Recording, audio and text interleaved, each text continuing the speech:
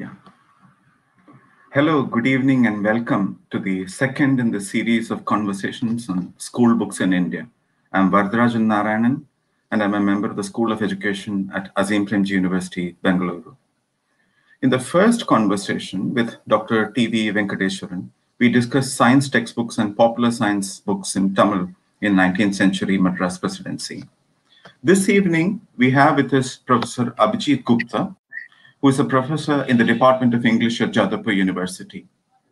Now, along with scholars like Professor Rimi Chatterjee, Ulrike Stark, A.R. Venkatachabedi, and many others, Professor Gupta has helped give shape to the field of studies on the book and its history in India. In this regard, 4 volumes that he co-edited with his former colleague at Jadavpur, Professor Shopan Chakrabarti, have been pivotal, bringing together an array of scholars and exploring an unimaginably wide spectrum of topics. These volumes are Print Areas, published in 2004, Moveable Types in 2008, The New Word Order, 2011, and Founts of Knowledge, which has been the most recent volume in this series, published in 2015. He was also the associate editor for entries on South Asia for the Oxford Companion of the Book, which was published in 2010.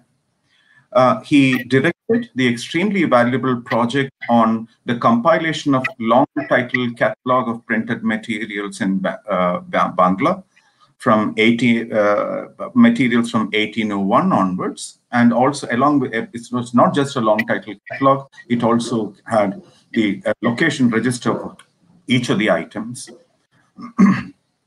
and so that's been a major project that you've been part of and directed it.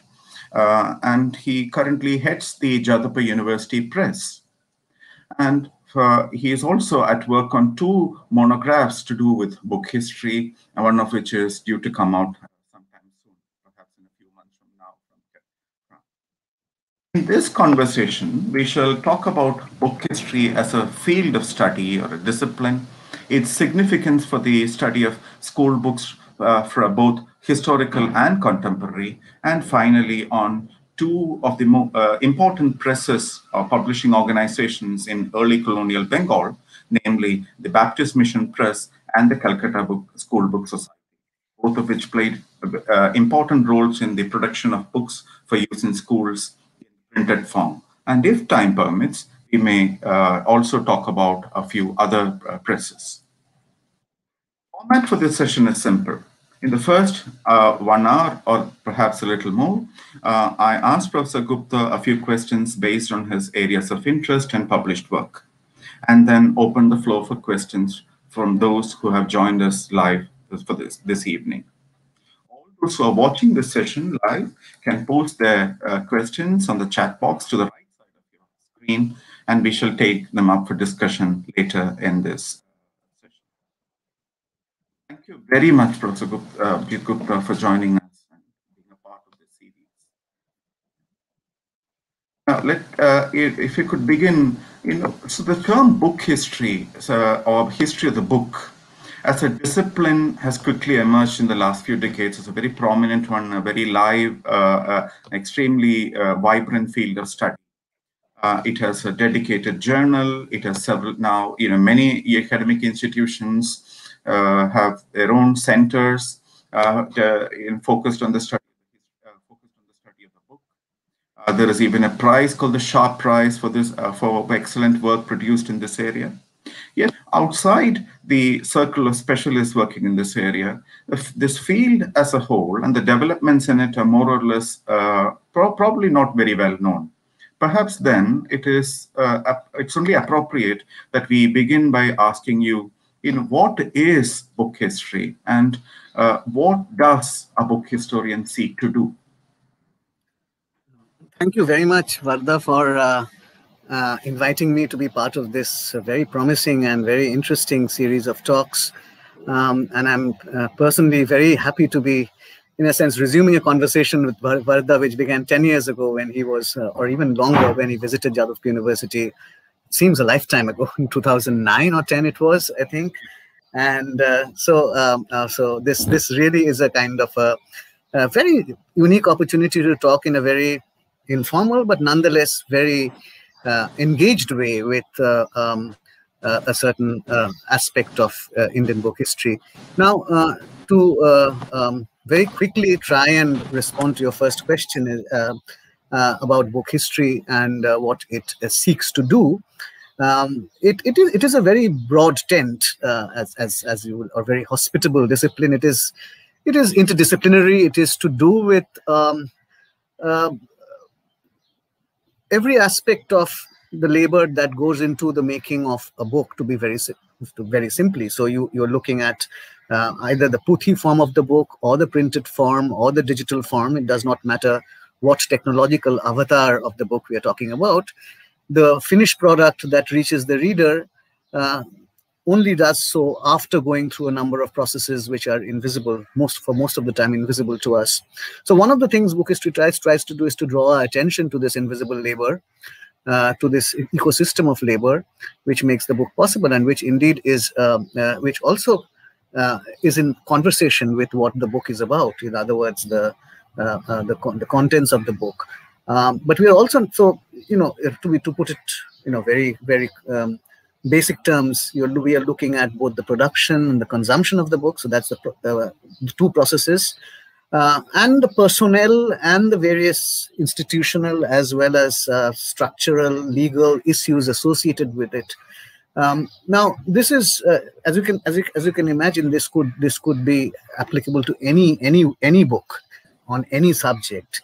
You could interrogate, you could look at a book, you could look at the processes which inform the making of the book, and with any kind of printed material, really. I mean, again, when I use the term book, we are trying to indicate as wide a range of material, textual material, as possible. So it could be scribal, handwritten, it could be printed, it could be digital, it could be a novel, it could be a pamphlet, it could be a map, it could be a songbook, and so on and forth. So every such product has its own history of production.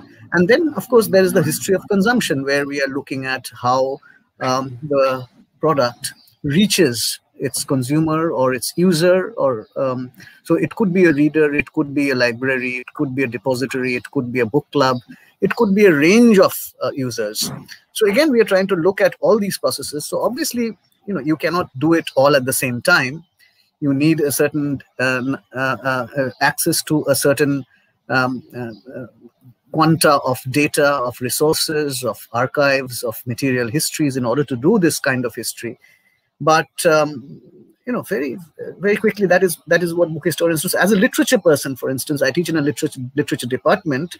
And depending on, I suppose, what we profess, as it were, we can make book history do various things. So for a literature department, it's useful for me to try and use book history to explain that the words on a page are not just the product, unmediated product of the author's intention, reaching completely, sort of emerging out of his head, as it were, and reaching the reader without any kind of intercessions.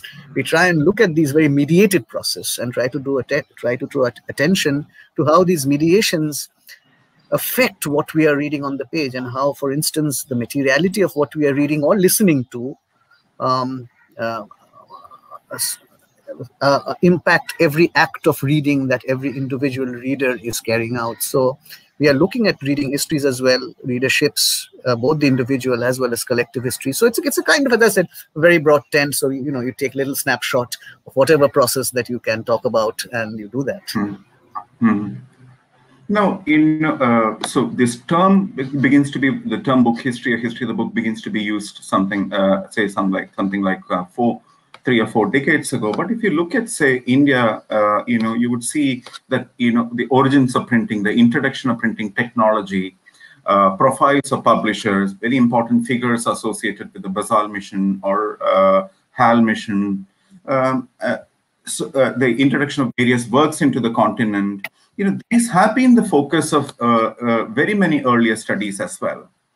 Before this field as a distinctive one sort of emerged in this country. For instance, so there are all of these studies.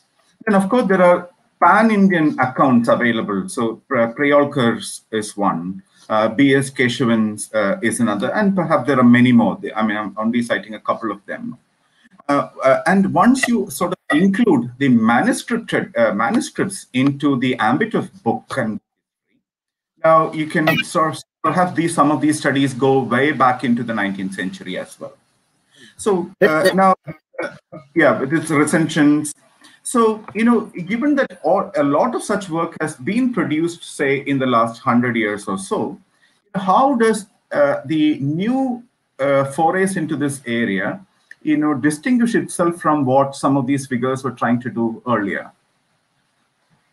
I think that's a very valid question, and something which we often tend to forget, because let me take the last part of your question first. When we are looking at, let's say, manuscripts, and for a while, at least in the early decades of book history, much of the attention was on print, and we thought that we could look at print history without looking at manuscript history, as if there was a kind of clear kind of a watershed between the two. Now, of course, we have learned that this is not the case. That there is no kind of abrupt supersession of an old technology. An old technology does not immediately become obsolete, and we know that in the history of print, at least in the West as well as in India, there was at least a century when the protocols of the manuscript culture or manuscript book or scribal culture made their signs quite clear on the printed book. So there is again, you can see a kind of conversation happening between print and manuscript. So one of the things I think we had to learn to acknowledge, and I think we have been acknowledging that in recent years, is that we cannot just talk about print. We cannot just talk about the digital book. We have to look at the interfaces, the intersections between these two technologies, and especially in a country like India or in a subcontinent like India, where you have the orality, script, print, and the digital cultures all coexisting in a way which is quite remarkable, and which perhaps you will not see in any other part of the world. So the kind of work that was happening before, that is absolutely correct. Speaking prose without knowing it, as it were.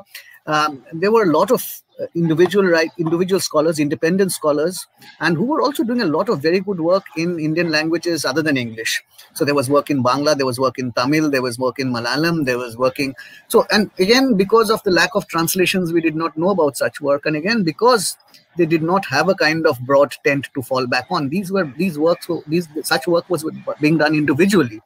But that work, and I can talk about Bengali, for instance, the work of Brojendranath Bandyopadhyay, this sort of extraordinary figure in collating the history of periodicals and newspapers and literary biographies. The great Abdul Karim Sahitya Bisharad, collector of manuscripts, Jyotindra Mohan Bhattacharya, the bibliographer and collector of manuscripts, Nikhil Sarkar, who wrote under the name Sripantho. All of them wrote in Bengali, and have left a huge corpus of works in Bengali, which we are now, it's absolutely the core of book history in Bengali. But it doesn't even really matter that they were not part of a discipline as such. I mean, the whole question of discipline is also, I mean, it's convenient to have a discipline, it's convenient to have departments, it's convenient to have journals, a society of like-minded individuals. But that does not mean that's necessary, and that does not mean that no work can be done outside the discipline. When you talk about Prayolkar and Kesavan's work, of course, I mean, and I'm particularly referring to Kesavan's work. You see, one of the reasons why Kesavan's work is both very useful and sometimes frustrating is because it tries to do perhaps too much. So you have a history of publishing, but you also have literary protocols, literary criticism coming into that. So in a sense, it's a kind of a loose, baggy monster which tries to sort of do everything. But what it does what the book historian, what we take from that is the kind of invaluable research on history of printing and publishing, in a kind of magisterial way, across centuries, across the length and breadth of the subcontinent. But I don't think any scholar now would actually have the nerve to do that kind of work anymore. I mean, this is again, as I said, a kind of pioneers who were sort of staking out the field, and now we have been able to give more, I think, focused attention on this field. So what Prayolkar and Kesavan were doing, they were sort of mapping out the field for us. and we were then sort of claiming little bits of the field for ours and doing our own work. And at the same time, going back and looking at the kind of work that was being done, that is still being done in Indian languages, for example, in Bengali by Gautam Bhadro, who writes mostly in Bengali again. So I think there is a very strong need to translate these works if we want to read these works. My very good friend Chalapati also writes in two languages. He writes in Tamil, he writes in it. I try to write in Bangla as much as I can. So I think this is something which as Indian scholars, it's a kind of advantage that we have, that we are able to work in several languages, read in several languages, look at research in several languages, and we need to make that more available, more accessible to scholars. Now, so you told us what the term, how it sort of stands for a particular domain, but there are also certain other terms that have been used. For instance, one such as the history of reading. Now, if you take say the work of Robert Bunton, at least in the Anglophone world or the English-speaking world, as something which has been very important. Some of his works have also to do with readership, how things, the readership, how books were received, circulated, and so on.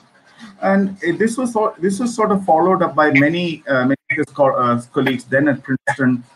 For instance, one can always think of the long essay that Lisa Jardine and Anthony Grafton wrote on how Gabriel Harvey read Living. So sometimes you find historians of the book getting into histories of reading writing histories of reading as well. I think in our own country there are many who have when dealing with Indian materials. One can think of Priya Joshi's work on the novel. You have also written on the double-decker novels, women novelists in the 19th and early 20th century. And there are many who have looked at how readership played a very important role in the constitution of the public sphere. And so there have been many studies of that such kind. So, how does this, series of study that talk about histories of reading stand in relation to the history of the book? Is it one being part of the other, or are there ways in which they part ways, where they part ways? How do they stand in relation to one another? No, I don't think they're part ways at all. And the history of reading is an integral part of the history of the book, because without readers, there would be no book. So we are looking at, but it's also very difficult to research or very difficult to do. Now, the reason is that while it is sometimes possible, though in the case of India, we have a problem because most publishers have not left their archives. So, if you're working on, let us say, a firm like Oxford University Press or Bentley or Macmillan and so on and forth, most of these publishers have deposited their archives with libraries of record. Now, in the case of India, or South Asia, that's been a problem because we haven't really had a culture of conservation in that sense, or we did not think that these records were valuable. So we sold these records, or we threw them away, or they were, they went. The forces that select unnaturally against paper sort of consume them. Now, it is even more difficult to do work on history of reading because readers typically they read and run. They do not leave records of what they read. Now, again, that is why classics such as The Cheese and the Worm by Carlo Ginzburg, where he's writing about a miller called Menocchio who was tortured by the Inquisition, and therefore the inquisitorial courts have record of what he reads, and therefore it was possible to postulate about what the intellectual life of a miller like Menocchio might have had in the 16th century. Now, we have hardly any records of that kind where we have insight into the mind of a particular reader, or indeed a community of readers. So think of another. I'll give you another example. Think of science fiction in the 1930s and 40s, where science fiction readers, as they read, they also became creators of fanzines or cyclostyle magazines called fanzines, which they produced in their bedroom or in their garage. They just needed a cyclostyle or what was called a mimeograph machine. So as they read, they footnoted the genre. They created the arcana. So all these fanzines created painstakingly on ribbonless computers and with an inkless stylus are extraordinary guide to readers' responses, readers' tastes, almost a kind of Freemasonry of taste. Now, it's very difficult to find that kind of intimate history, what I would call a very intimate history of the book, if you like, because you see, and historians like Gautam Bhadra have gestured us repeatedly towards that direction, that it's not enough to look at publishing houses, official histories, institutional histories. Look at how the reader has an intimate history of the book. So, what do you do with the book? What are the emotional needs the book fulfills? What do you write in it? How do you gift it? What kind of economy of gifting does it enter? So there are various ways in which readers relate to the artifact called the book. To be able to write that history would perhaps be the most rewarding of this entire this process, but it's also very difficult to do because there are such gaps. I'm currently struggling in a manuscript which I'm writing when I'm trying to speculate about, let us say, in the early 19th century, European missionaries in India sent out literally millions of tracts and Bibles into the hinterland, but we have absolutely or very few records of how they were actually received, whether read, whether repurposed for paper bags. What happened to them? We're literally thinking of millions of tracts. So that kind of missing history, where we have to sort of use our imagination to a certain extent, plausibility. We have to look at patterns. That's very challenging to do, but that I think is certainly within the province of book history. If that answers your question. It does. The responses to earlier the first set of questions, clearly you drew attention to the kind of gaps that a book historian in India would often have to encounter and find alternative ways, if at all it is possible, to mitigate the kind of issue that she might be facing when writing an account. But would you also tell us about what are some of the theoretical discussions that sort of animate this field?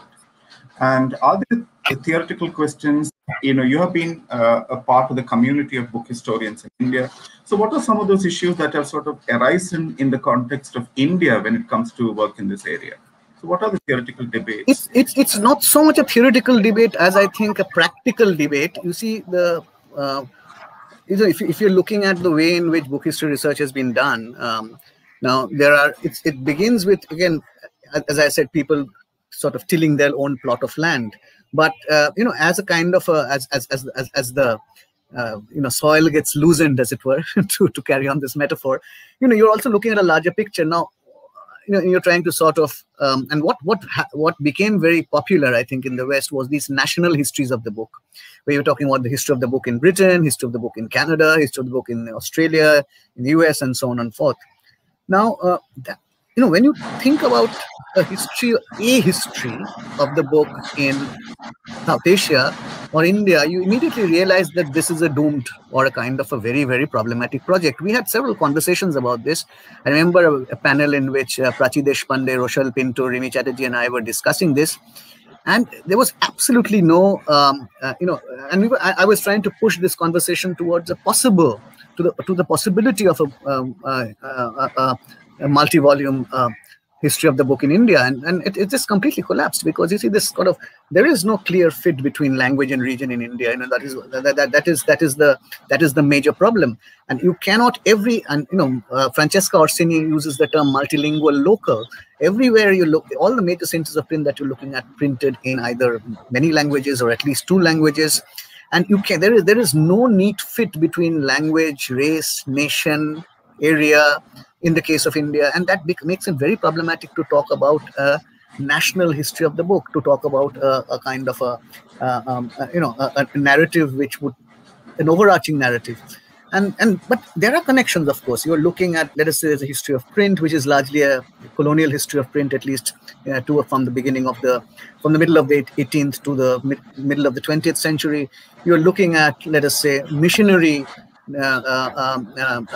networks of print, which are sort of similar all across South Asia. There's a missionary nation network, which is not exactly congruent with the colonial apparatus. Sometimes there's a fit, sometimes there isn't. Then there's a kind of a network which is constructed of the school book societies, where there's a coalition of local intelligentsia, the portions of certain personnel of the company, machineries, and so on and forth. So you're looking at a bewildering multiplicity of models. And I think one of the problems is really talking in terms of, we call our series Book History in India, but we know how unsatisfactory it is. It is just a kind of, what do you say when you're talking about book history in India? You have to talk in terms of regional histories, and that is one of the things which I've personally been struggling with. I mean, if you're trying to tell a story about book history in this part of the world, how do you narrativize it? What are the parameters of this storytelling? How do you tell this story? And do you tell it in terms of regions? Do you tell it in terms of language? Do you tell? But you see that all of these break down. And one of the things I've been trying to figure out is to look for a theoretical model which will accommodate. So you can these differences or these diversities. So you can maybe talks of networks and flows. Maybe you can talks of networks and nodes. So you are looking at different kinds of formations. You're looking at different kinds of traffic, for instance. Much of this study of book history in India is also about mobilities. Not just the movement of books. Books, of course, are portable. They famously travel, and there is no control over where they travel to. You don't know where they travel to, but people travel, skills travel. So how do this intersect? Colporteurs, booksellers, distributors, they all move. Machinery moves. So again, do we actually study this as a kind of history of movements and occasional kind of stasises, for example, such as in the Bottola trade in Kolkata or the Gujili books in Chennai? So these are some of the questions which I still haven't really found a satisfactory answer to. I mean, what is the framework in which we look at, or do we think in terms of technology? Do we think in terms of lithography? Do we think in terms of typography? Do we think in terms of script? Do you think in terms of the digital word? And so on and forth. So that's again not an answer, but just a kind of the problems I think in formulating the field, as it were. Which so in a sense, working with a narrow focus is good, because you're looking at just one one publisher, one press, or one genre of work, but the bigger picture becomes messy. Yeah, so this is some of the issues that you highlighted, are precisely those that who've been at work on the Schoolbooks Archive at the university have been trying to at least make sense of, let alone try to find ways of resolving them. When it comes to classification, there are books of all kinds, cutting across areas, regions. So how do you classify? Who's doing which board is recommending which book for use. So there are also all of these issues that have are there for us to take notice of and see what could be done about it. But in your case, as far as your work is concerned, on the one hand, you've been part of the book. It's not just school books that you have been interested in. You've been looking at the rise of printing technology, the systematization of script, and many other areas that would be of a great concern to a book historian at large. And you have also written on organizations that have been, very active in their production and distribution, production of school books. So, as a book historian speaking to a group of people working largely in the area of education, and especially school education, what do you think are the ways in which book history and the kind of work that happens in that area can help both historical study of school books, both historical and contemporary? What do you think this field can bring to the study of school books? Look, I mean, to begin with, I'm not an expert on the history of education, so whatever I will say must be taken with a kind of that's a little health warning, as it were. So just a few stray thoughts, because you see, one of the things that is immediately obvious to anyone who's looking at early history of printing in South Asia, in India, is that there are two impulses that you see at work. First, in the very beginning. First, of course, there is the missionary impulse, and then there is the imperial impulse. So there is the East India Company coming into being, then that becomes a kind of engine which produces print. Now, if there is a third impulse at work, it would be the educational textbooks, particularly in the first 2 decades, or the second from the second decade of the 19th century, when all these school book societies, the textbook societies come into being in all the presidency cities, as you know, in Madras, in Bombay, in Calcutta, and so on and forth. And that is a history which is fascinating, because it brings together a number of things, you see, because when you are looking at, let us say, something like missionary printing, you are looking at books which are being circulated not by way of trade. They are being distributed gratis. It's like, we have no idea about where those books are going. Now, for the school books are perhaps it's exactly the opposite. They are the most focused of all genres of printing, in that we know exactly who they are for. So we know that this book is for this group of people, these group of students, these are the end users of these books. So there's a very clear relationship between the way the book is put together and the use that those books are put to. So, for example, if you later in this talk, maybe we'll have some, I can try and show you some of the examples of these early printing as a kind of, one of the first experiments in trying to match the expectations and the needs of readers with this sort of new technology that has earlier, of course, there was a system of seminaries, tolls and madrasas and so on and forth, and pathshalas, which also carried out a similar function. So there, of course, you had the book or the cribs that were prepared for that were handwritten. They were either palm leaf manuscripts or sometimes they were memorized. They were not even written down. It was a kind of an oral exercise. So there is a production of text which was going on in the manuscript period. And it is, but what does print? The question that we have to ask is, how does print change this? B, does print have a multiplier effect? Does it mean that you can send you can actually send the same book out into several classrooms? You can build a network by which the book can travel, and that is one part of the story. The other part of the story is how certain technologies are also coming together in this genre, because for school textbooks you need both text and image. You need to have maps. You need to have, especially in the modern, if you look at the 1810s books, which particularly geography and astronomy books which are coming into are being printed, they need to present to you visible evidence of the world as it is, of terrestrial geography as well as the celestial geography. So you need also you need to solve the problem of images. You need either lithography or you need woodblock engraving. So what came together in these early textbooks was also was printing, was the craft of printing, but also the crafts which produced the images. That is either lithography, which originated in Calcutta in Asian 1820s. So it's roughly 1820. It's 200, roughly two centuries of lithography, you might say, and woodblock engraving. So if you see some of the early geography and astronomy books, and again I'm drawing attention to these, or indeed the animal biographies. I mean, it's not enough to tell your students that there is something called a rhinoceros. You have to show what the rhinoceros looked like. But of course, the rhinoceros was native to parts of India, as was the elephant, as was the lion, as was the bear. The reason I named these 4 animals is that these were the first 4 animal biographies which were published by the Calcutta Schoolbooks Society in 1819. All these had to be engraved. There had to be pictures for the students to see what the lion looked like. So there was a man called John Lawson who did this, who was a kind of a trained engraver from London. We'll come to the story of Lawson later. So many things come together in the production of school books, and then there is the question of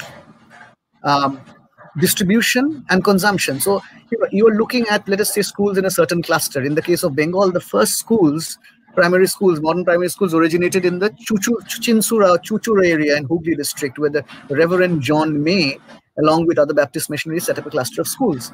Now the question is, okay, there are schools. Now what study material do you give to the children? So that is one of the first impulses behind the beginning of this school canon, as it were. And then you also need to see how this system spreads. Primarily through the imperial apparatus, of officials in the field, of district, of inspectors of schools, of deputy inspectors of schools, of agents, of sub agents, and so on and forth. So this is a kind of a fascinating cartography of reading. So if you wish to look at how India took to the book, how we took to print, one sure way of looking at it is through the medium of textbooks from the late 1810s onwards, and how they proliferate across the hinterland. I mean, not all over India, but to very, very, very large parts of it. But I'll come back to this, I think, because this is obviously a question which, and you also asked me about how this helps us make sense of modern educational publishing. Is that what you said, Vardha, towards the end? Hello.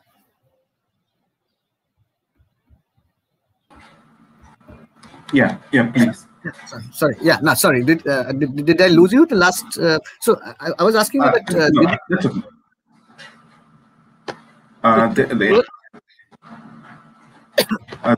Internet has been rather weak. The net connectivity has been rather weak. So I'm sorry if I lost you in between. Yeah, I did. I think I did lose you in between. Yeah. So I was saying that did you also ask me to talk about how book history helps us understand the world of education publishing now in India? Or yes, of course, yes. But I don't, honestly, I don't know about. I haven't thought about that, because you see, I've been sort of looking at what makes this genre of publishing interesting for me. And there's something I was saying at the end, maybe you missed that, is that because of the way in which it was able to spread into the hinterland.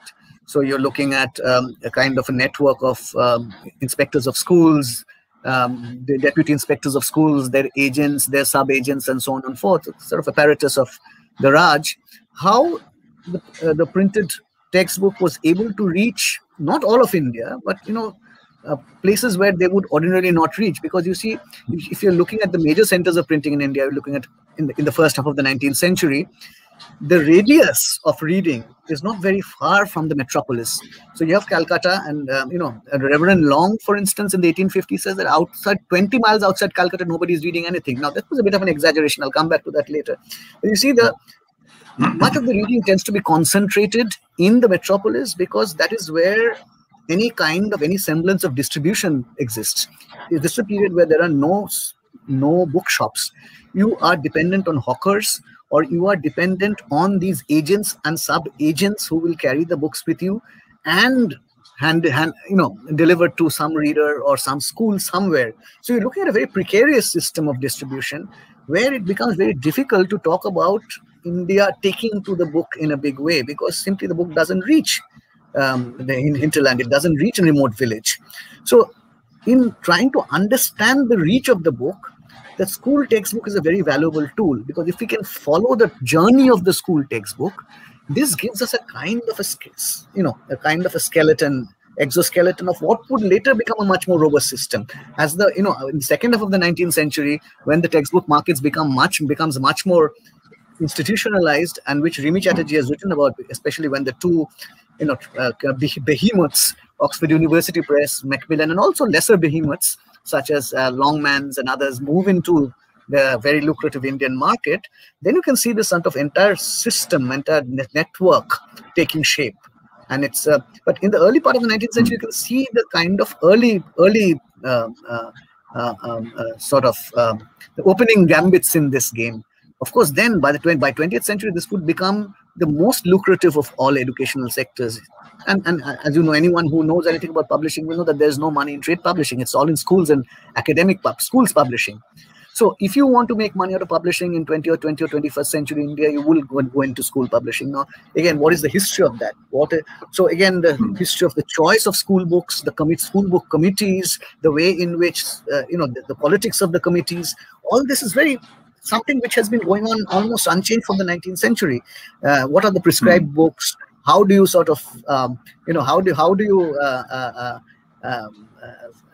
sort of cancel your rivals' books, as it were? How do you put your own book into it? This is, I mean, a lot of anecdotes and not very scandalous stories could be told about this aspect of publishing.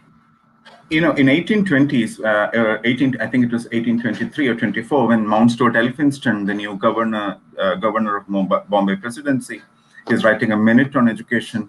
This is one of the things that he is explicitly saying. Those who are going into different parts of the Bombay Presidency, who are also entrusted with the task of inspecting what kind of teaching learning happens in schools. Why don't you carry some books along, especially prize books? So who knows? One of the very interesting works that this Calcutta Schoolbook Society brought out in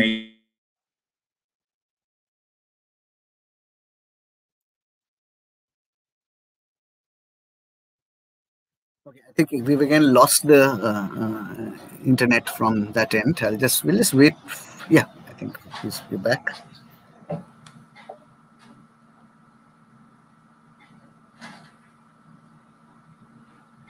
Yeah, sorry, I couldn't hear the last few lines there. Am I audible? Yeah. Good, you're good.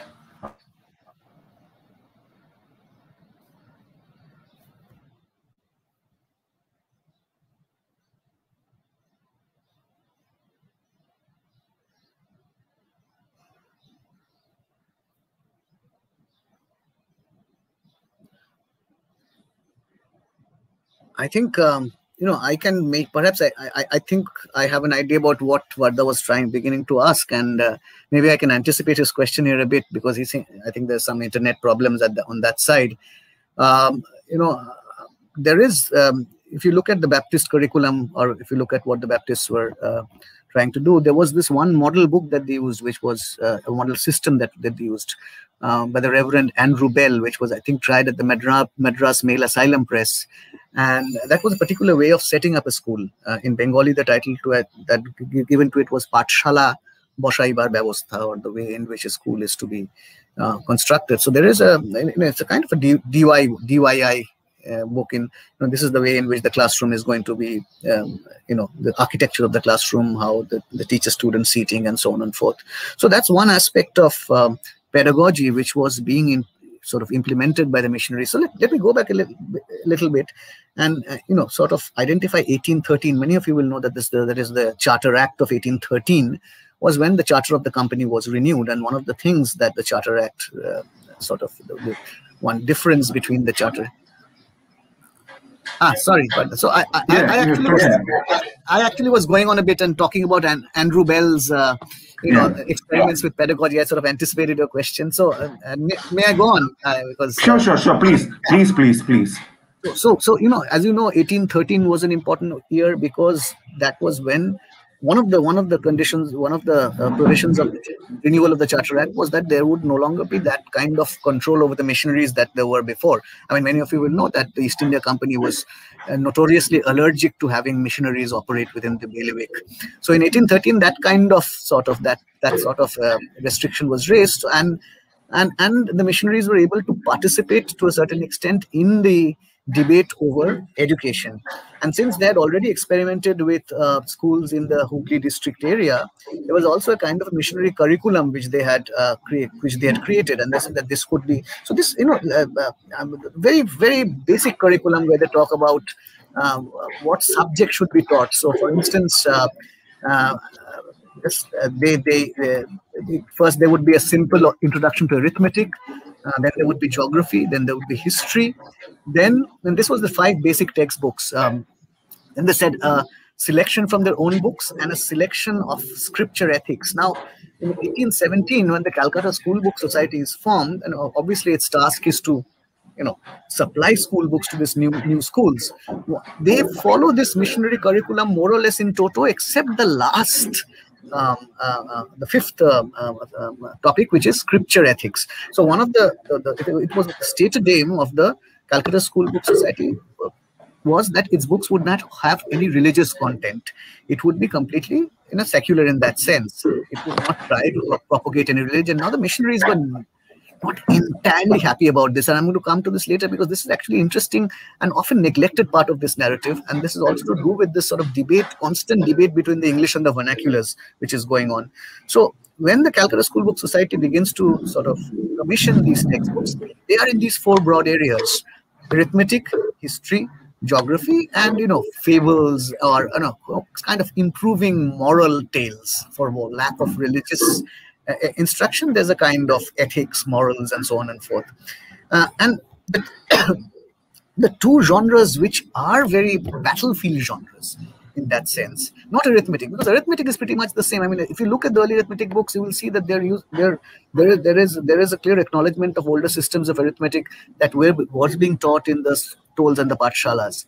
Geography and astronomy are problematic because here you have to counter the Puranic geography and astronomy or astrology. So you have to posit European geography, and you have to talk about a heliocentric universe. You cannot talk about the Shumeru and Kumeru, or the Patal and the Swarg, and so on and forth. So that became an interesting battlefield, and in these early production of the Calcutta School Book Society, it also was in several languages. They were not just doing it in Bengali. And in fact, one of the things which seems to me to be very interesting is that all of these school book societies called for textbooks in English as well as in Indian languages, and this is about 2 decades before Macaulay's 1835 minutes. So it's not as if Macaulay suddenly set a machine into motion and said that we'll have English education from tomorrow. It's not as simple as that. There was, in fact, a kind of a ground demand which was being raised for it was about 2 decades before that. And the school book societies are a kind of the formation of these school book societies are perhaps the beginning points of origin. Excuse me. Yeah. Sorry, over to back to you again. I'm sorry. Sorry. I'm encountering issues with the internet, and thank you for continuing with the conversation while I was away. I couldn't access the net. So, so you were talking. My last question had to do with how the book history field can inform the study of that. Now, two major organizations that were into production of textbooks that you've been interested in are the School Book Society and Calcutta School Book Society and the Baptist Mission Press, which was the first, I think, 1801. While the Calcutta School Book Society was established sometime in 1817. Now, but if you, there were already sort of indigenous schools. You just mentioned the case of Pathshalas and Tolls. Now, but when say the members of the Baptist Mission Society, and it would be nice if you could also tell us a little bit about the founding members of the Baptist Mission Society. When they begin to, first of all, it's important for us to understand that they were not just into textbooks; they were into many other things as well. They were for their continued existence, but they were also very important house when it came to publishing the Bible in translation as well. Now, so when they begin to produce textbooks, what are the sources of dissatisfaction that they have with what is going on in the indigenous schools? So where does that begin? What are the sources of this dissatisfaction? Where do they find the need to start something with textbooks? Okay, so let me clarify one thing at the beginning. There were in fact 2 Baptist mission presses. You see, the Srirampur missionaries, Baptists first set up a mission in Srirampur in 1801 because it was Danish and it was outside British control. Now, there they specialized, of course, in Bible printing, which was what they got money for, but they also made some money on the side by printing textbooks for the Fort William College. Now, we are not talking about Fort William College here because that's not school textbooks. Those were textbooks for the future cadre of the Raj. So, as Lord Wellesley set up Fort William College, and as the company's sphere of influence grew, language departments are added. So once the Maratha grammar becomes a necessity once the Anglo-Maratha wars are sort of over. So that is something which is outsourced to Kerry Kerry, Marshman, and Ward. These are the three people, the so-called Sirampur trio, who started the press and the mission. So their work was first with Bibles and tracts, which they published in humongous numbers, and if we are to believe them, in 40 different languages. And then they were given this sort of additional, Kerry particularly was asked to head both the Sanskrit and Bengali departments of Fort William College. So for the first decade, these were the sort of twin focus of their publishing activities. In 1817, there is a fight among the Baptists. The younger brethren accused the older brethren, that is to say the founders, of not exactly financial mismanagement, but they're not very happy with lack of transparency. So they schism and they set up a separate Baptist mission in Calcutta, 40 kilometers away. And you have this bizarre situation where between 40 kilometers, there are two Baptist missions. One is the Srirampur mission and one is the younger Baptists at Calcutta. Now, in 1832, these would again merge. But there's a 13 or 14-year-old period where they're not on talking terms. Now, the people who are involved in the textbooks publishing are actually the younger Baptists. The older Baptists, the Kerry and his associates, they are in the second decade of the 19th century. They are busy empire building because they have now expanded all over Southeast Asia. The Srirampur Mission Press was servicing a market from Afghanistan in the west to Java in the east. So you're looking at a massive swathe of activity. So, and primarily they were sending out preachers, brothers, and so on and forth with Bibles and tracts. I'm repeatedly using the terms Bibles and tracts because so you had the larger books, which were either the Old and New Testament, or you would have smaller books of the Bible, or you would have small, very, very thin tracts, which were easy to carry around and which you could give away freely. Now, the Calcutta Baptists were also doing this kind of work, but they were also involved with the Calcutta Schoolbooks Society, which was, again, if you look at the first committee, it's a mix of native intelligentsia, some company officials, and some missionaries. So these three interests sort of came together in the Calcutta Schoolbook Society. So there, and I'd like to show you some of the title pages, and Sure. Printing was also of a higher quality because the Calcutta Baptist missions were very good. They developed font in a number of types in a number of at least 8 or 10 languages, 4 or 5 different typefaces in Bengali, in Urdu or Hindustani as it was called, in Devanagari, in Oriya, Persian, and so on and forth. So they had very fine craftsmen as well. So John Lawson, for instance, who I was talking about, was the very, very highly trained metal worker in London. And you will understand how good Lawson was, because you see, first when he came to India, he first went to Srirampur, and he was first arrested by the company. He spent a night in jail.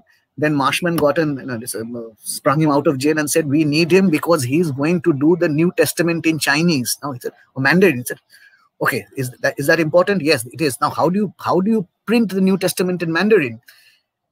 Obviously, we use woodcut, but no, the missionary actually tried to do it with movable type. Now you can imagine how what an impossible project this is. The thousands of pictograms or ideograms or whatever you call them in Mandarin were to be realized in movable type, and that was done by Lawson. Now, eventually, Lawson has, after the 1817, he has had enough of Srirampur. He comes back to Calcutta, and he begins to then carve these animal figures. And there's, I think, said a question on animal lithography.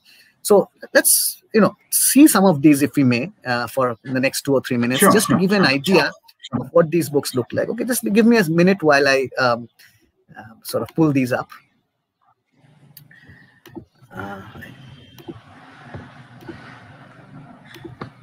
Okay, so this is just random, not in any sequence. Can you see this? There is a geography book on geography title page. Is that visible, Varda? Yes. Yes. So you can see here bilingual title pages. This is geography interspersed with information, historical, miscellaneous. A later edition of Pierce's work. Here you can see a sample of the maps that were printed. You can see here a map of the world, which again in Bengali, and which is sort of the Mercator's projection that we are familiar with of the two hemispheres, and with names. And very interestingly, Australia is named here New Holland. It's not. You can see Africa, the Hindi Sagar. Pacific Mahasagar. You can see between the two orbs the colophon of the Calcutta Schoolbook Society. So this is example of the early kind of engravings that would appear in these books. Here we have another book on geography interspersed with, this is the 1822 edition, which was done by Pierce. You saw the first title page was 1846. And this was typical, the kind of bilingual title page. And you can see here that there is also this colophon. There was much trademark theft. I mean, the CSBS colophon became quite the go-to trademark, and everyone copied this. That's a different point altogether. Here is arithmetic, the other discipline which was being taught. Gonito, or a collection of arithmetical tales, the late Reverend R. May of Chinsura, rules for the application to business. So there was a kind of a dual purpose behind this, not just the teaching of arithmetic, but also business arithmetic of some kind. This is an 1821 edition of the Calcutta Schoolbook Society. Dialogues on Geography and Astronomy. You can see this again, 1827. By now, the typical typeface of the Baptist Mission Press. Sorry, the Calcutta Schoolbook Society's press must be evident. Again, another edition of May's Gonito. May, again, Reverend May, who we just saw, 1852 edition. And here, then of course the four animals of Lawson. So this is the first of the lot, the text on lion, Shingher Biboron. And of course, there's a story about it which which Reverend Long relates. Now, it's hard to believe this story, but on the other hand, it's also very difficult to disbelieve Long, because he was the most indefatigable historian, bibliographer, ethnographer of Bengali, and indeed printed material in other languages of the 19th century. So Long said that when this book was introduced in a school for the first time, it created panic in the classroom, because they thought that this was the only lion in the world, and it was in their classroom. Now again, I don't know how how credible this story is, and why a visual representation of a lion, maybe it was a turn of phrase, who knows, created panic in a school, but apparently it did. Here is the elephant, and also you can see there's a kind of a little background at the back where you can see a kind of village with palm trees and thatched huts, if you look at it closely. Then you have, sorry. Yeah, go on. Yeah, and then you have the third of these animal biographies, the bear, or the bhalluk, which is it talks about the blue and the black bears, and finally rhinoceros, which does seem to be indebted to Albrecht Durer's rhinoceros. I don't know whether Lawson ever saw a rhinoceros, but of course there's the whole body of rhinoceros or rhinoceri representation is a fascinating kind of genre in itself. Now, again, this is the work I was talking about earlier. This is the Instructions for Modeling and Conducting Schools by Pearson, which was modeled on Andrew Bell's experiments with the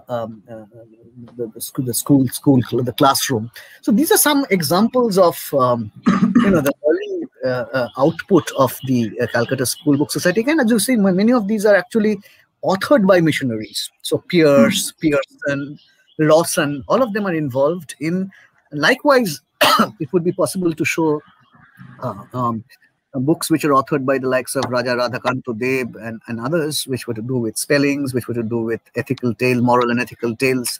So there's a wide range of this, but there's also a little, I think, kind of a coda to this story. And that story is that, when we're talking about, these are all in Bengali, as you can see.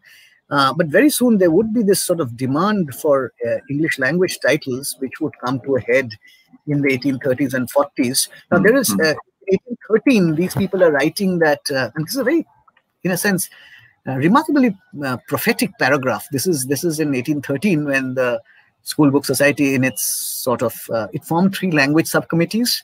And in the English language subcommittee, they wrote that the English language, I'm just sort of reading a little bit, the English language possesses strong claims to the early notice of this institution. Though it were unreasonable to expect that it can ever become the vernacular language in the country, it ought certainly to be considered as an important instrument for the diffusion of useful knowledge, as it will probably ere long become the learned language in India, as far as Latin and Greek languages have been considered in Europe. as far as we can open to the natives the presence of the English language, so far we put them in the possession of true knowledge. Natives learned in the English may become highly useful instructors of their fellow countrymen. They may become the repositories of science in the country, and at no very remote period may communicate the tone of general information. Now, this is actually somebody else ghosting Macaulay's Minute some 20 years ago. Now, the problem with this is, you see, this comes to pass to a very large extent. You can see that after the 1830s, there is a gradual move towards English material. Now, this, I was recently looking at the proceedings of a missionaries conference in 1855, which took place in Calcutta. This Reverend James Long, who I'm talking about, is absolutely livid about this. He says that we have been distributing these Bibles for the last 30 years.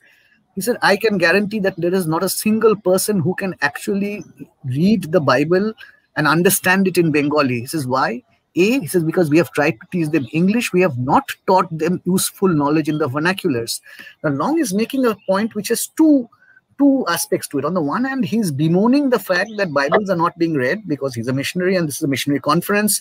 He's giving this explanation why Bibles are not read. He said, you have written it in a language, in a Bengali, which is incomprehensible to people. Though the Bible is about Eastern/Oriental knowledge, it should be accessible to the East, but it isn't, because you have written them in a way which no one can understand. It's an artificial and stilted prose. In fact, Long scathingly criticizes Carey's Bengali New Testament, because I've read a manuscript note where he says that he did not know any Bengali. He had no business translating the New Testament into Bengali. It was he uses the word kacha. He says it was a very kacha translation. Now, Carey is making the point that English education, or education in English, is only benefiting a section of the urban elite. He says that for the diffusion of useful knowledge among the masses, and Long was absolutely he was very gung-ho about this, that you had to spread education among the masses. He said English is no use at all, because if you teach them English, they will try and spout a few words in English. They will not consider the matter in depth, or they will try to imitate those in the city. And he says that there are four groups of people: the zamindars, the native rich, the government, and the educated elite, who could have been helping the diffusion of useful knowledge in the villages, but no one is doing it. So we missionaries must do it. This is a very strange moment in where Long is making this argument for vernacular education, vernacular textbooks in the teeth, against the grain of what the company is doing, which is, of course, the Macaulayization of teaching. So his basis is a very, very interesting kind of a intervention in this debate, I feel. Again, I'm not made entire sense of what he's trying to say. I've sort of encountered this very recently. So just as a kind of something to think about at this time, when these choices of languages and policies are very fluid. We are looking at the 1820s and 30s, when language policies, all of these are, it's at a very fluid state. On the one hand, there's this call for education English. On the other hand, equally strong group, equally strong camp calling for education in the vernaculars, or giving sort of equal importance to both. And in fact, it is not true that vernacular education is immediately put aside in the 1830s and 40s. It goes on for 40, 50 years. It is funded. The grants, and one of the most important things is to look at where the grants in aid are going, where the government is in fact giving money, to what schools are they giving money. One of the interesting things is that, I'm sorry, I'm sort of digressing a bit from this, but I think it's, it's a heart of choices people make between schools. After, I think, 1853, I'm not exactly sure about the date, the company says that we are only going to give grants in aid to those schools which charge a fee. We are not, so they were actually trying to push students towards fee charging schools, and that in fact apparently sort of weaned students away from the vernacular schools, which were free, because they didn't trust something which would be given to them free. So they went to the schools which charged a fee, however nominal, and those were the schools which were being given the grants in aid. So it's a complex narrative which again has to be sort of unpacked in order to understand language policies, language choices in the 20th century as well. Now, coming back to the organizations that were into production of school textbooks, there are two other organizations, for instance, the Christian Vernacular Literature Society, and perhaps the Society for the Propagation of Christian. They were also sort of producing primers in some measure. Now, how do these four organizations sort of, work together? What is the kind of relationship? Are they complementing one another, or what is going on between these four? Is there a way? That's a difficult question to answer, because in the school, they were, you see, all the tracts that we were producing and so on and forth. There were some debates also about the interpretation, translation of the Bible. That was but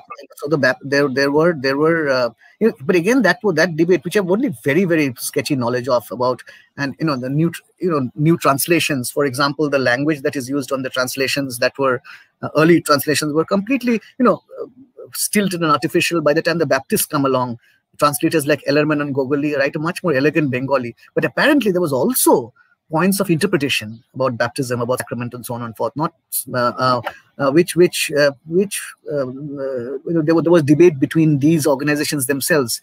So I'm not very sure whether they worked together. I mean, they were not certainly hostile to each other. They were more or less covering the same territory, but they all had their individual publishing programs. So if you're looking at the tracts bodies, there are several of them who are doing their own thing and not necessarily stepping on each other's toes. Because again, as I said, this is the tracts economy is a bizarre economy, because it is you're crowdfunding money from the mission field, and then you are every year in your annual general report, your annual report, you're saying that these are the numbers of tracts we have sent out. So it's almost as if there's a kind of a arithmetical sort of relationship between tracts send out, conversions, and so on and forth. Of course, those figures are very, very disappointing. That economy by the 1850s, again, I was talking the missionary conference, they get around to this, that there's no point giving things away free. So I think then at that point there is a kind of a reconsidering of how the missionary project is going to go on. But by the time the school books has moved in a different direction altogether, that's sort of circulated more through the government machinery, while the missionaries have been sort of struggling with the very low returns from their publishing activities. What they were doing, for example, in doing dictionaries, lexicons, grammars, all of this was very valuable. But this, I think by the 1850s, they found out that this was largely, this had been a futile exercise. This entire machinery of print, and which is a very strange kind of a scenario. On the one hand, you've created this infrastructure for print. On the other hand, your chief objective is defeated, and that is proselytization. That doesn't happen. I don't think that answers your question specifically, but this is the general story about all the tracts societies as such. Some of them, for example, when you talk about the Calcutta Schoolbook Society itself, sort of budded off and created something called a vernacular literature society, which was again there's a lot of missionary involvement in there as well, which tried to propagate or tried to produce suitable reading for the general reader, because they felt that most of and especially the woman reader, who had been a new entrant into this field, was reading either soft porn or erotica, which was the Bortola produced. I mean, there were hawkers who were taking all these courtly romances and so on and forth into the zenana, giving these books to the women, and they were being quote unquote corrupted by these. So there was a move towards producing more improving literature. So you had things like Hans Christian Andersen or Robinson Crusoe, which were being translated into Bengali. So again, this did not have exactly a textbook or a classroom purpose, but this was didactic in nature, and it was trying to supplant a kind of so-called vitiated reading culture with a more wholesome curriculum of reading. And again, there the missionaries played an important role. Not only that, they also pushed vigorously to legislate against obscenity. So the 1857 Obscenity Act in England found a kind of reflection in India as well, when certain kinds of erotic publications were punished by law. Now, if for a moment again, going back to the Baptist Mission Society and the Calcutta Schoolbook Society. Now, of course, in some cases, they have people in Calcutta or in other presidencies who are writing books and whose works get published by these. But it also seems to be the case that they are, publishing or publishing again books that were already published, maybe in England or elsewhere. Now, so and you also mentioned while discussing the case of both these organizations, how the curriculum that was initially proposed by the missionaries was, revised a bit in the Calcutta School Book Society. Now, when they are trying to, recommend books in accordance with the curriculum that they had in mind, what kind of choices are they making about books? Are they by and large trying to go by what is available, or are they trying to commission these books to be written by people who are around, or are they abridging, revising, as it happens in the case of Joyce's scientific dialogues? So, what is going on in the way the book ultimately gets presented? The translation is actually quite an important component, because if you're going to do books quickly, quick turnover and so on and forth, so you are looking, you will depend on sort of, for example, I already referred to the translation of Instructions for Conducting Schools by Reverend Andrew Bell, and then there is Aesop's Fables, for instance, were also being translated by, so there was Ram Kamal Sen, who was translating, and before that Raja Radhakanto Dev, who were both translating already existing versions of Aesop's Fables. You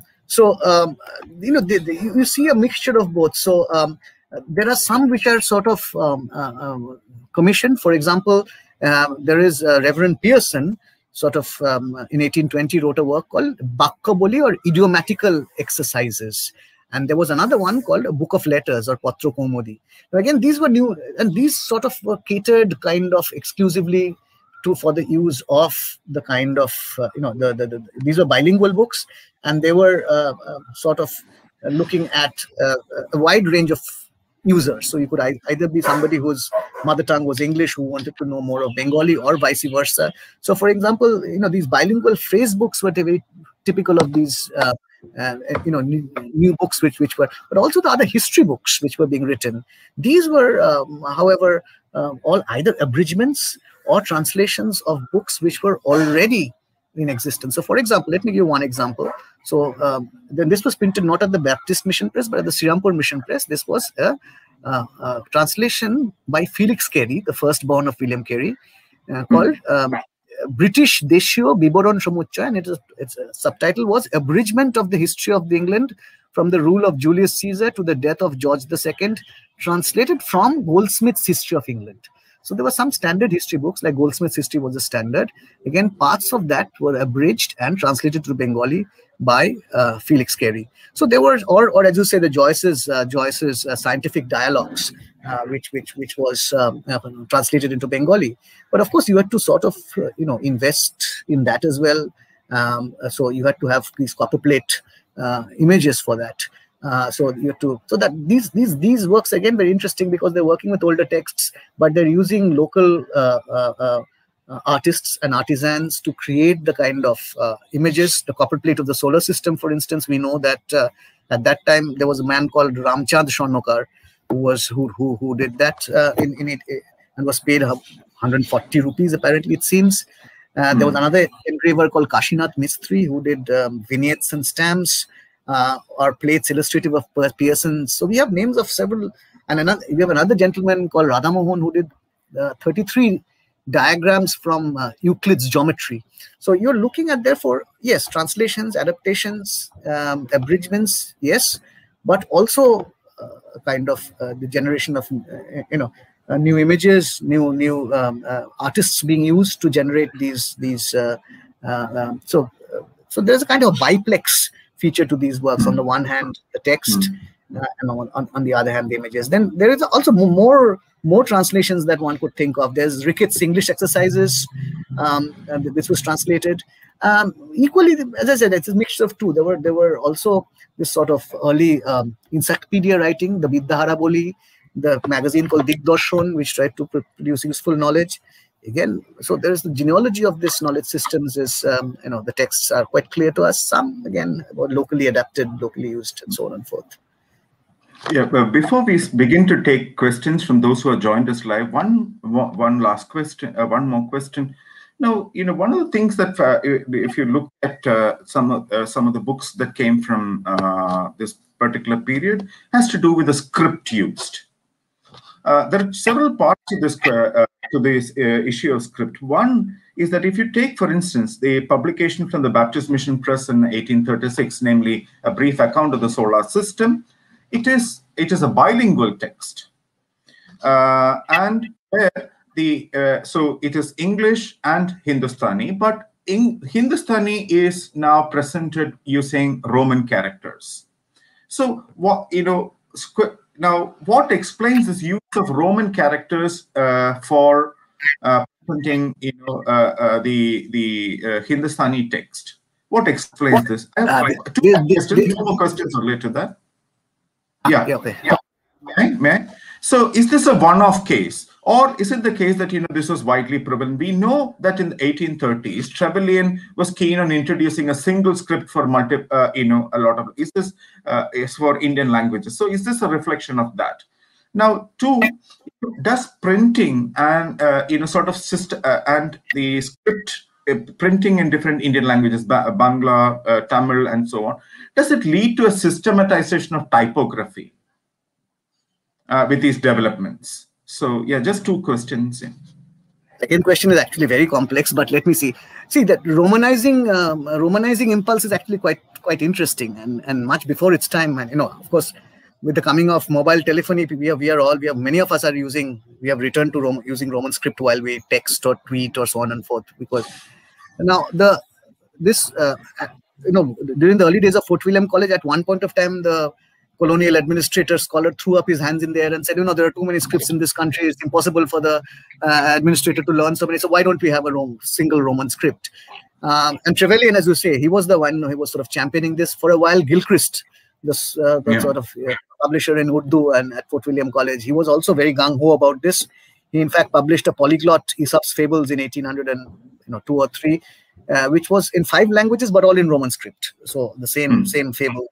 I think it was called the Oriental Polyglot. Now, and there was in fact quite a sort of Romanizing mania for a while. Let me show you one or two things. I mean, I have this little folder of stuff.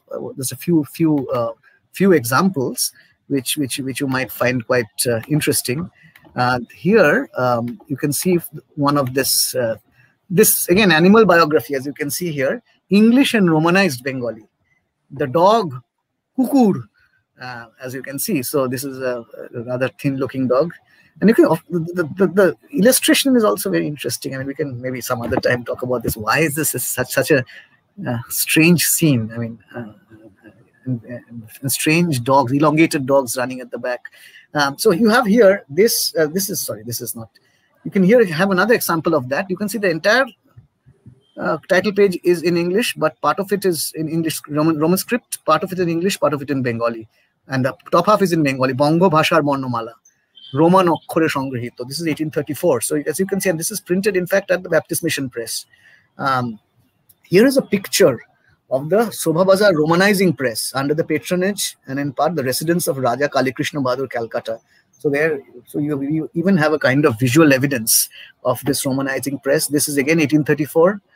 Niti Kotha, moral instructor, Upadesh Kotha, and so on and forth. So this is something which was experimented with, then found wanting, but it probably has an afterlife in the 19th and 20th centuries in many languages. And indeed, with the coming of digital, with the digital word, we have returned with a vengeance to the to Roman script while writing in Indian languages. So it's an interesting kind of a caesura in the history of print at that moment. I don't think it went very far as Bengali was concerned, certainly, because by the 1830s, good type had been cast. And that brings us to the second part of your question.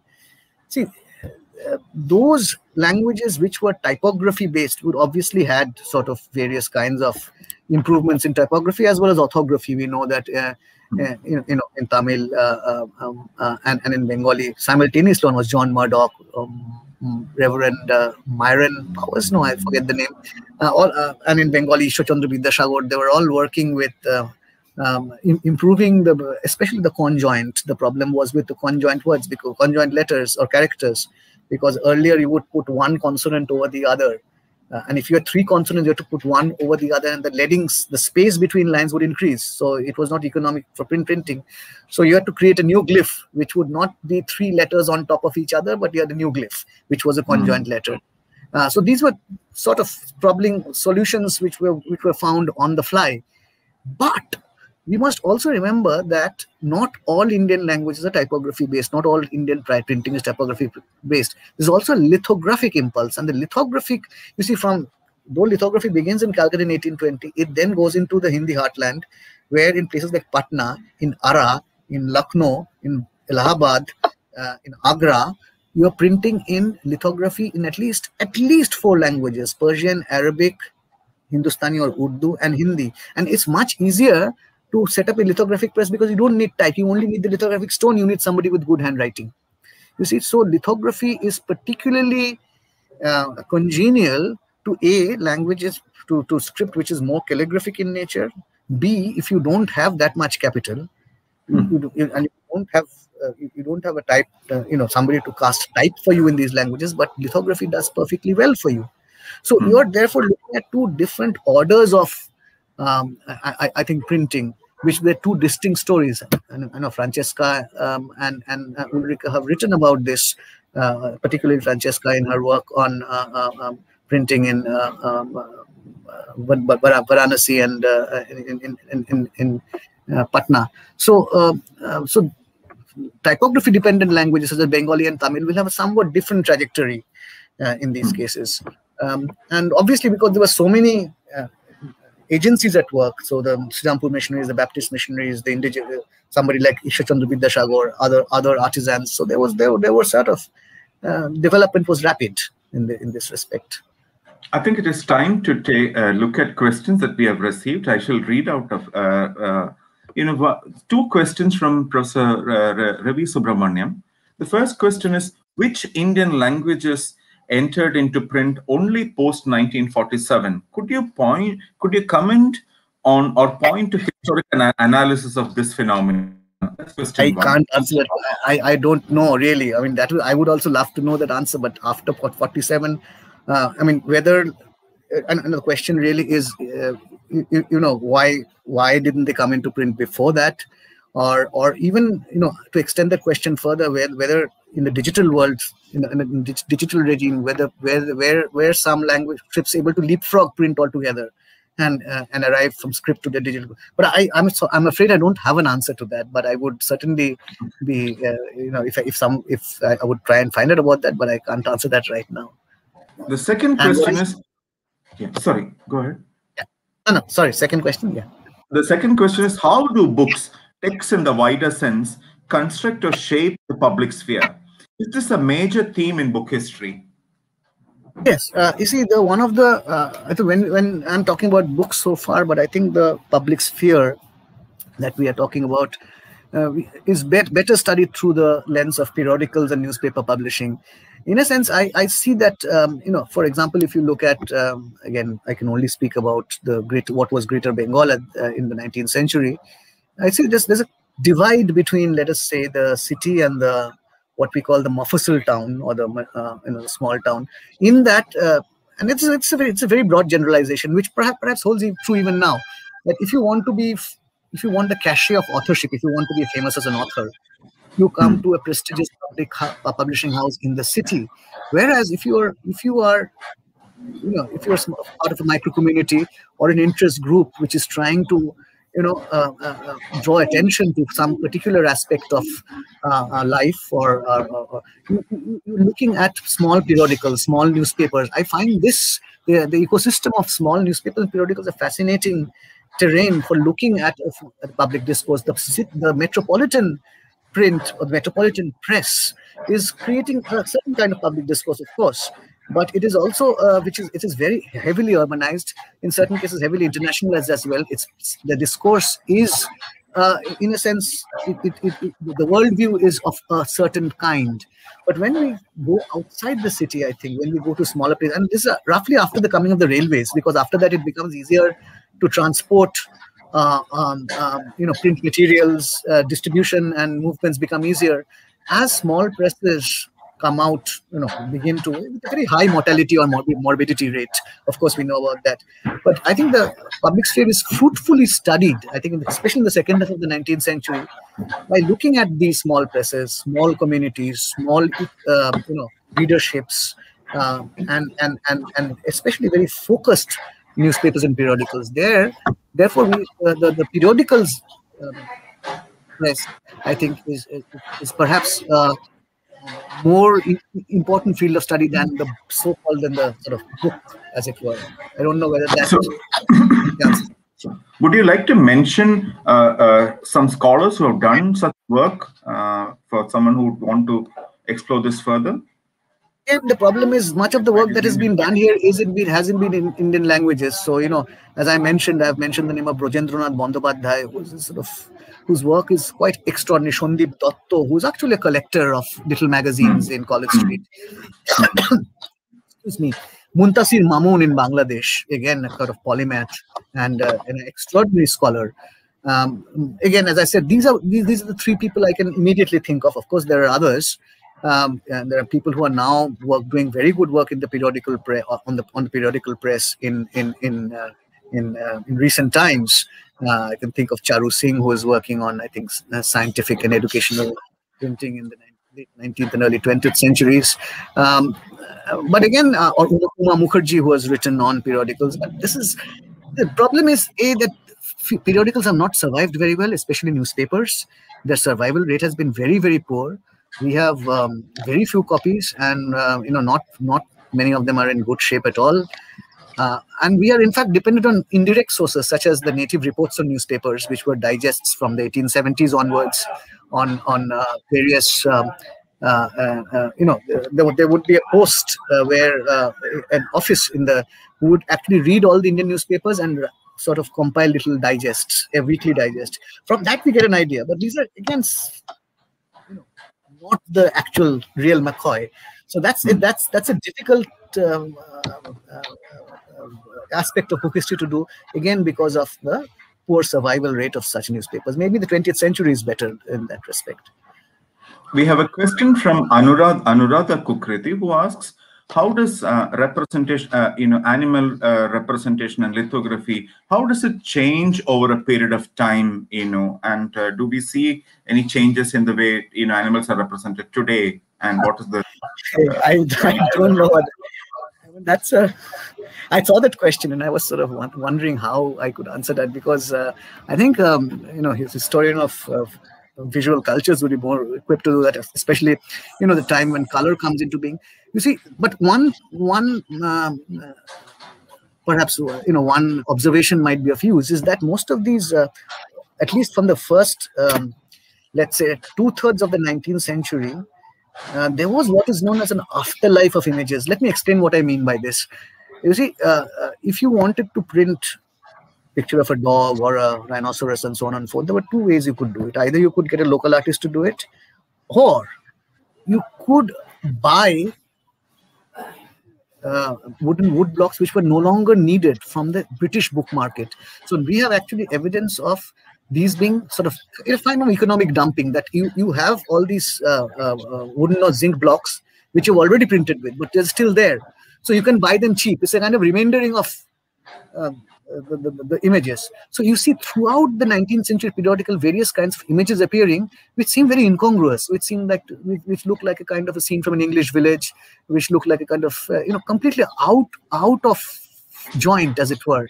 And then the story behind that is it is actually cheaper to get them to buy them from some printer in England who has no use for them anymore. And it's, so people will be shipping these. Again, we don't have enough data about this. I found one or two sort of instances of blocks being bought from a London publisher called Charles Knight by the Calcutta Schoolbook Society. So then you reuse them. And then therefore it is possible to see this afterlife of images, where you see a first appearance in a periodical somewhere else, and then you see a kind of subsequent appearances. And this is not just true of school textbooks. You see this in imaginative literature as well. For instance, in children's books from the late 19th and early 20th centuries. For example, the father of Satyajit Ray, the filmmaker, Sukumar Ray, who was editing a magazine called Sandesh. Frequently, you find that they use their own images, but also in their work, you see images which have appeared elsewhere. So, so it is that history of images has to be seen in this sort of, I think it's important to see the lineage of all these images as well. I mean, this is not a direct answer to a question, but just a kind of complicating the story a bit further about how images travel. We have a question here asking, we have a question, isn't a national discourse of isn't this national discourse of reading tending to get monolithic? This is from Preetu Haldar. Certainly, I think that is what I was trying to say at the beginning, that when we thought, we have been moving away from that, though we are calling our book History in India. And one of the first things I was saying was that is about the impossibility of these national monolithic projects. I don't think you can do that. I mean, yes, you can have maybe A to Z or a kind of companion, that is fine. But the moment you try to write this so-called national histories, there is a danger of, you look at the main narratives, the main centers, and you collapse other centers or other narratives, smaller narratives, into this kind of you shoehorn them into this. So I completely agree. I mean, there is a danger, and we have to be very, very careful when we write and when we make claims about Indian book history or South Asian book history. So the next question is about the mathematics textbooks you showed. So are they primarily translations or adaptations of books already available in English? Were there Bengali authors who wrote books, perhaps on mathematics, I suppose, in the first half of the 19th century? Yes, there were. Towards the 1850s and 60s, there are tons of Bengali, once the textbook markets becomes flourishing, everyone is trying to write, everyone wants a part of that market. So you see competing versions. Arithmetic is a very, very big market. And, there are dozens of books on arithmetic, on algebra, on higher arithmetic as well. So in 1860s, 50s, 60s, 70s, there are a number of people who were so the first push ball is set rolling by the missionaries, but then this is picked up by a number of local writers, and it's there is no end to them. Not just in arithmetic, but also in other languages. And in fact, these again, the sort of battle about which will be prescribed is a cutthroat one, as we will see. So yes, certainly there is. The next question is about censorship. I wonder where within the spectrum of media publications in early 19th century, what kind of censorship may have existed then? This is from Malika. Censorship question is very interesting because it's quite counterintuitive. The people who suffered most from censorship, I'm using the word suffered in a slightly, loose way. The people who suffered most from censorship were in fact the missionaries, because you see, till the 1820s, they got rapped on their knuckles whenever they tried to write anything controversial, because the company was absolutely paranoid about the missionaries propagating Christianity with any kind of vigor. And Carey and his associates were repeatedly chastised for publishing tracts which may inflame passions and so on and forth. So for a long time, this was a kind of a bone of contention between the missionaries and but this sort of waned over time. And the censorship that we know of is in fact a product of the 20th century. You see, till from 1867, there is a Press and Registration Act, Act 25, but that is which makes it compulsory for you to register your printed work with the British Raj. So the Raj knew the Crown knew what was being printed, but they didn't really exercise any explicit censorship over that. It was only towards the 1890s, the last decades. And if you read Graham Shaw's work, you will understand how this is encountered. There is a kind of category such as seditious books and so on and forth begin to appear more and more in the library, in the quarterly catalogs. There are legislations, the Indian C Act and the Postal Act, which can tamper with envelopes and so on and so forth. So censorship as such, yes, there are certain cases. For example, the case of certain famous cases. For example, the case of the play, The Indigo Planting Mirror, which was originally a Bengali play, Neel Darpan, which was translated into English in 1861. But again, curiously and counterintuitively, the translation was carried out with government money. The government, in fact, facilitated the translation because they wanted to embarrass the planters. It sort of backfired. And in that case, poor Reverend Long, who came forward to shield the government, had to go to jail for a couple of months because he was sued for libel. That is one of the very few instances one can think of where somebody actually went to jail, and not just, and in this case, he was a sacrificial lamb. He was not the writer, nor was he the publisher, nor was he the translator, nor was he the financier of the work. But towards the beginning of the end of the 19th century, censorship begins to kind of manifest itself with the rise of nationalism, rise of certain works which are heavily critical of the government. We have a question about the technology of printing. Is there evidence of hybridity involving both manually done illustrations like in Pothi and manuscript edition alongside the printed word in early printed texts, early colonial printed texts? That's an interesting. See yes, because you see in early modern, the period of the 16th century, the incunabula, you see a lot of books which are printed but then rubricated by hand manually.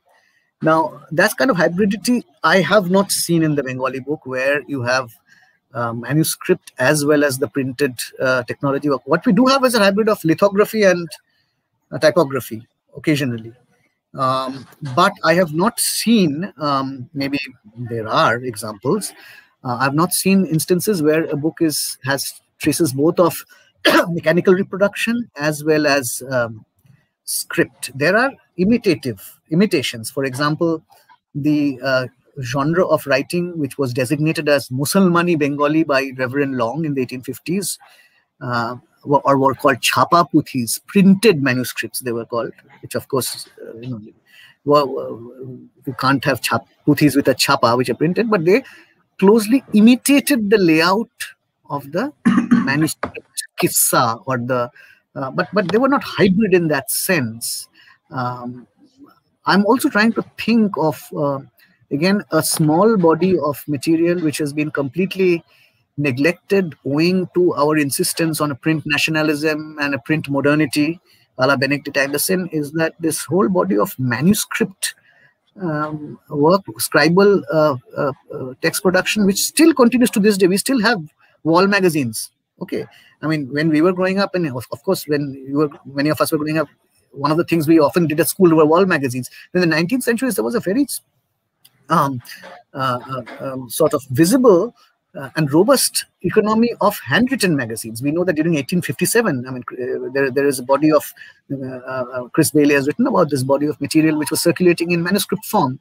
But I don't think anyone has studied that, because there's very little left to study.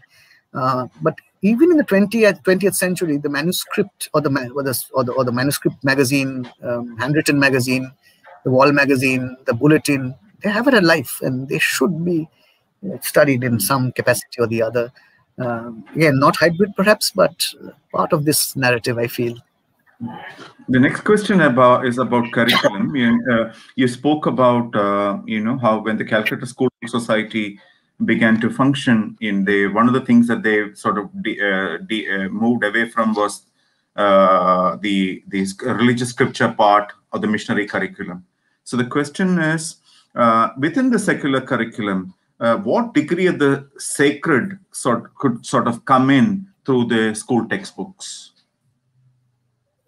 Again, it's hard to answer this in a few words, but let me tell you that this is again one of those strange narratives where, in fact, when the Hindu college, which was later become Presidency College, comes into being, and when students are being sort of recruited for this college, there were the teachers in the college, many of them who were people of cloth, were absolutely paranoid about any kind of religious, let's read Christian teaching being propagated in the classroom. For example, we have a story from the biography of Michael Madhusudan Dutt, one of the great poets of Bengal. In that they were given a new member of the faculty who had come, or maybe a sort of visiting faculty, a missionary, had called 7 or 8 students aside and given them very handsome volumes of the New Testament, sort of quarto editions and so on and forth, beautifully bound. They've been given to them secretly. And when David Hare, the educationist, found out about this, he went berserk with rage. He called them and probably had them caned. There's a reference to corporate, but why did you take those Bibles? But there was absolute fear that if any kind of overt Christian education was imparted in the classroom, the parents would simply withdraw their wards. So you see, there is this kind of tension on the one side, but the missionaries are complaining about this because they're saying that there isn't enough scope for religious education within the curriculum that is being that is being upheld in the schools and colleges of Calcutta. So there is a tension here. And this tension is expressed in the 1855 Missionary Conference quite clearly. So as far as I've been able to see, the sacred does not really have. I mean, in the kind of schools which are supported by either first the company and then the crown, there isn't much room for this. Again, I might be mistaken. There may be examples, but not any that I've been able to find. So this remains a very determinedly secular kind of curriculum. So we have a question from Urmila Unnikrishnan, who I believe is also working on 19th century science publications in Malayalam. So Urmila Unnikrishnan asks, can you say something about the scientific and technical glossaries published during this period? They were connected to the language question and many vernacular book committees that engaged with them. That's a very interesting question, though.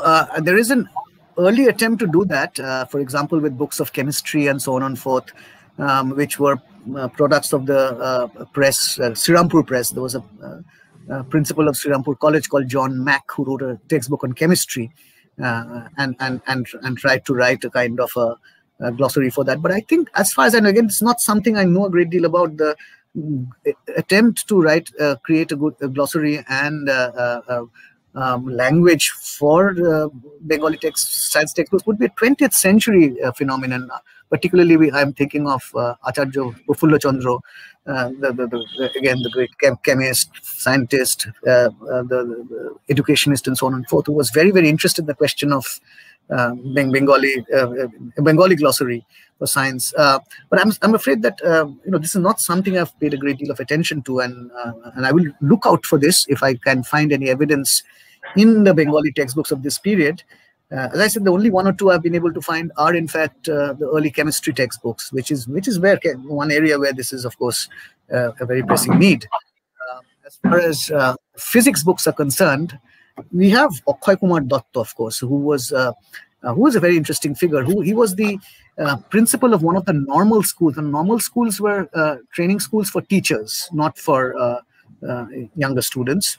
And he had a very famous press called the Budhodaya Press in Hooghly, where he also was a principal of a normal school. And from that, he printed a number of books in physics, Bajjabastur Bichar, etc., where again he was engaged in creating a vocabulary and a terminology for the physical sciences or the natural sciences, as they might have been called at that time. Sort of very incomplete answer to a question, perhaps. I think we have another question, and perhaps this is the last one. Were there any kind of overlap between the production of textbooks for vernacular and English schools, or did they have different social trajectories in terms of subject matter, subjects, etc., say after 1890? Yeah. Not that I'm aware of. I mean, sorry, what date was the cutoff date? 1850, after 1854. Most of the Bengali books that I have been able to look at do not seem to, as I said, many of them are in fact translations. You see, and the sources could be twofold. So if you think of the most kind of prolific writer of textbooks and publisher of textbooks of that period, who is Ishwar Chandra Vidyasagar, who is of course a man of many parts. Vidyasagar is translating from, on the one hand, Marshman's History of India, On the other hand, Chambers' moral precepts. On the other hand, he's also translating from the curriculum of Fort William College. So he's translating the Betal Pachisi of Lalluji Lal into Betal Panchavinshati. He's translating.